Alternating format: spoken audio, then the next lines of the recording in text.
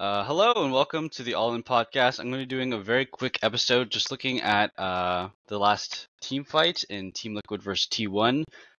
Spoilers if you haven't seen the fight yet or the game or don't know the results, you might not want to be watching this. But for the rest of us, let's get right into it. So we're going to be looking at this last team fight that T1 played against Team Liquid here. And we'll see on the map, me pausing it here and there, that Pioshik is wrapping around. There's not a lot of vision for T1 down here, so I like this idea to wrap around, go for a flank, try and kick somebody in. And we can see that the positioning of TL is very aggressive. They're very much in T1's face, and they're contesting the mid wave.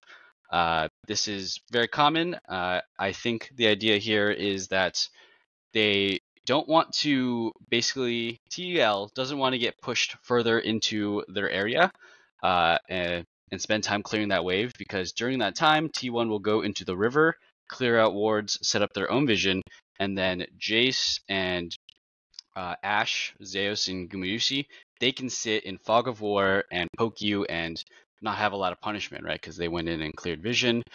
So I think TL here is trying to contest the mid wave. They want to fight immediately before they can get hit by a random Jace poke and random Ashe arrows. Start the fight on their own terms. So we're coming in here, and Gumayusi hits an Ashe arrow onto the back line as Cassante is walking in. And I think this right here is the point, the last point before the point of no return. Sorry, a bit hard to say there, but essentially, CoreJJ makes a decision to go in after this, but I think that when this Ashe arrow is going through, APA probably doesn't speak Korean, maybe wasn't communicating it to him, but they should not have fought, I think, at this instance, as soon as APA gets hit by this Ashe arrow. So APA does get hit by the Ashe arrow, and Summit is going in.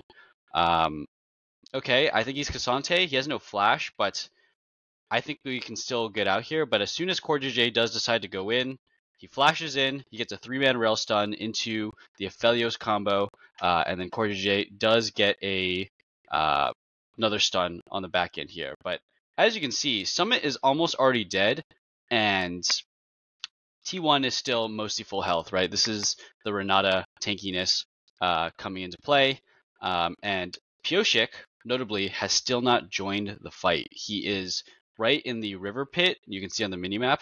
He still hasn't gone in and kicked anybody or disrupted anybody. So there is essentially, it's a 2v5 or a 3v5, but 3 out of 2 of them is only ulted, right?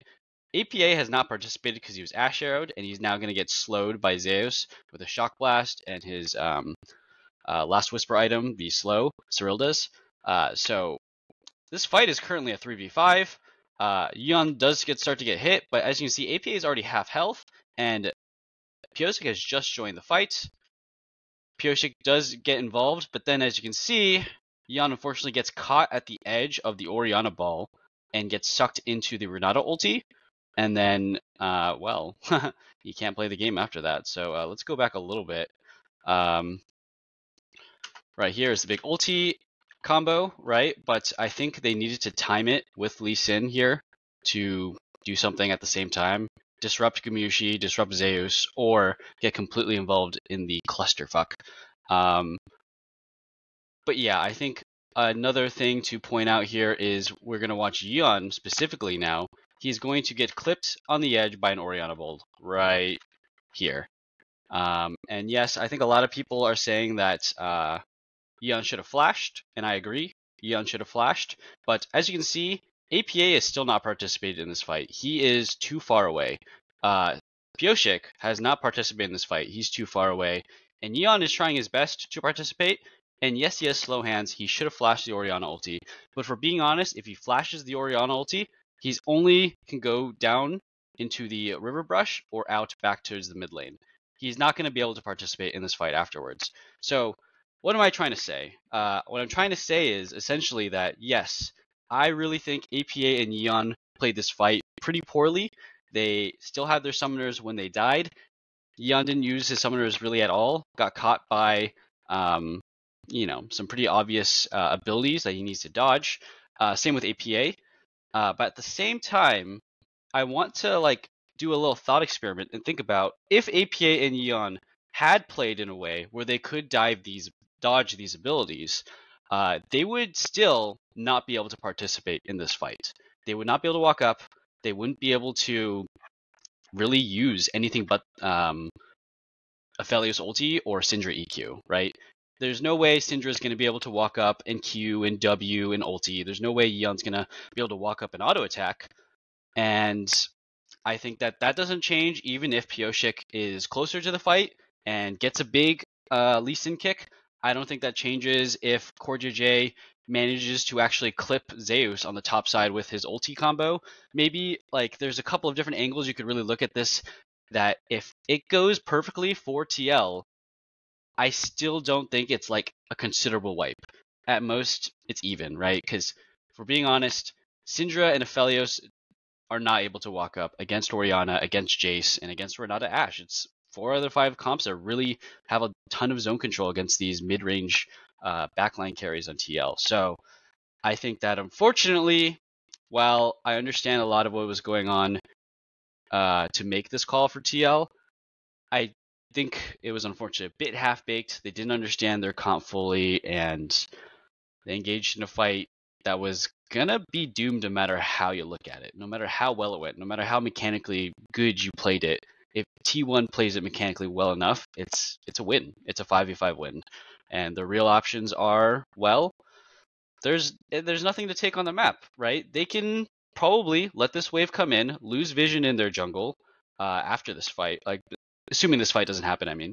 And they can eat some poke. They can sustain, they can lose some camps, right? Maybe lose their top and bot tower, and that's unfortunate, but it's not losing the game, right? TL has gotten to this point and has enough gold that regardless if T1 gets slightly more ahead, 100, 1,000 gold here and there, it doesn't really change anything, right? It's all going to be about the execution of a single team fight or a single pick or a single engage. And I think TL, they got desperate. They really should have just focused on and realized that, hey, no matter what happens in this game, if we can get a pick, we can still one-shot that person with a late game Syndra and a late game Aphelios, and we can still have an advantage. We don't need to 5v5 team fight. We can minimize losses when T1 is grouped, but eventually people are going to have to go to Dragon or Baron. That happened in a minute.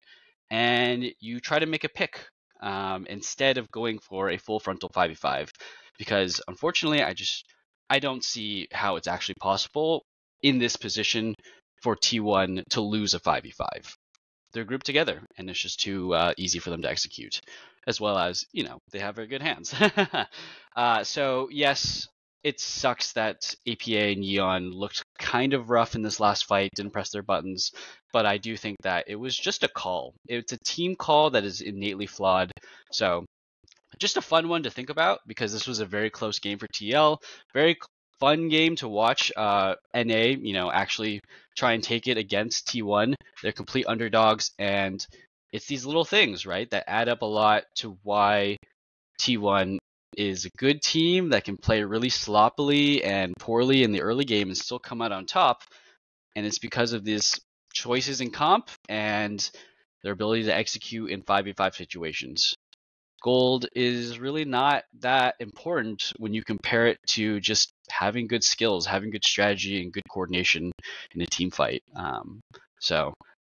Yeah, that's going to do it for this video. Thanks for watching. It was just a quick one, and I wanted to have a little fun with it. All right. Try not to be too toxic. We'll see you on the next episode, and peace.